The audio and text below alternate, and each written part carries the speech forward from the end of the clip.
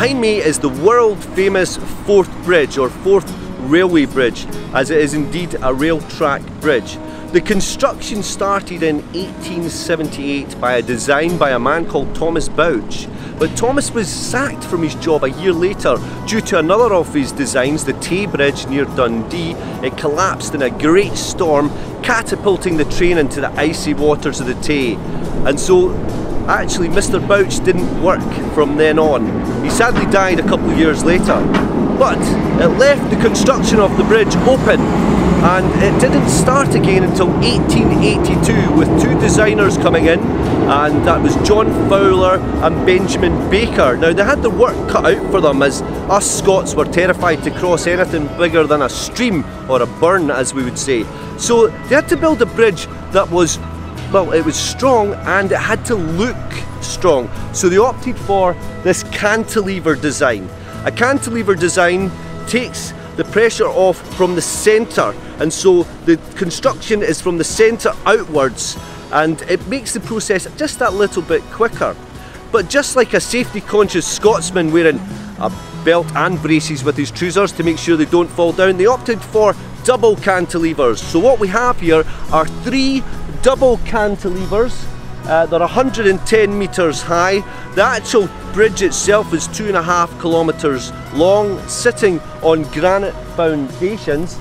And when we were younger, we used to think this was the largest roller coaster in the world, because we were told that the train went along, up, along, down, along, up, along, down, along, up, along, down, and it was in fact a roller coaster. We were pretty gutted when we went on our first train journey across the bridge. Now, 4,600 men worked on the bridge. They worked in all weathers. You can imagine here in Scotland we get 4 seasons in one day, sometimes in 1 hour. And it wouldn't be much fun working out there in the centre of the bridge with the 90-mile-an-hour winds howling around you and the rain lashing off you. There wouldn't be much health and safety either. There was deaths on the bridge during the construction. We know of certainly 73 men that died during the construction. There would have been more, but we know of the names of 73 men that died during the construction of the bridge itself. The bridge opened on the 4th of March 1890 with the royal carriage, the royal train, taking the Prince of Wales to the centre cantilever, and it was a terrible windy day, and they wanted to get this over and done with very, very quickly. And so the Prince was given a key that would unlock a box, that would release a hammer that would drive home the final rivet, a rivet that bolted it all together. In fact, there was 6.5 million rivets in the process of the bridge construction. And so this final rivet that was hammered in by this hammer that was released by the Prince of Wales was actually gold covered or gold coated. Well, the English press had a field day with that and said, typical stingy Scots, only giving the Prince a gold covered rivet rather than a solid gold rivet. Well, there is a reason for that. The rivets that were going in normally were going in hot, they were going in scalding hot. This rivet was going in cold. It needed a softer metal on the outside of it so it could be driven into the hole, and gold was of course the obvious choice. So it was nothing to do with us being stingy. Now, spectators came from all over the world to watch the grand opening of our mighty bridge. One such spectator was Gustave Eiffel, Monsieur Eiffel, who had built his Eiffel Tower just a year before for the Expo in Paris. Well, he had great admiration for the design and the construction of this bridge, but Benjamin Baker, he didn't pass back any other compliments to Eiffel, no. In fact, he said of Eiffel's design that it was ill-proportioned, ugly, and quite frankly a waste of time. A bit harsh.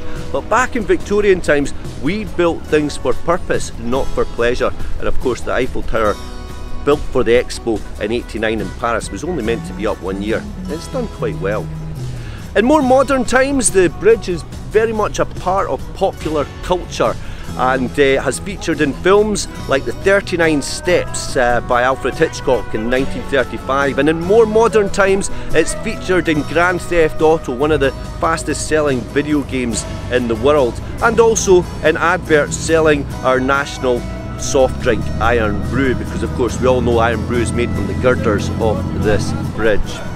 But it has just become a UNESCO site in 2017. It's one of 6 UNESCO sites in Scotland, and when it opened, it was the largest steel structure in the world, and we are very proud to be here and have the Forth Bridge as part of our town. So the bridge itself is 90, when they checked it for the UNESCO listing, it's around 95% original. So it's quite something to say that it's still from 1890, mostly original within its steel and its rivets. And the thing with the bridge as well, it's still a very active bridge. There's 190 to 200 trains cross the Forth Bridge every day. For something that's about to turn 130, it's quite an incredible structure. There is the old adage of it's like painting the Forth Bridge, which means that when you start and you get to the end of painting the bridge, you have to start again. It's continuous, it never ends. Now we have a brand new formula of paint used on the bridge, which means that we don't actually have to paint it for another 25 years. So that old adage, well, that's now in the past. So this is a new formula that allows us to have our bandages, what we call our bandages or scaffolding that was on the bridge continuously as they painted. We no longer have to have that because the formula will last around about 25 years.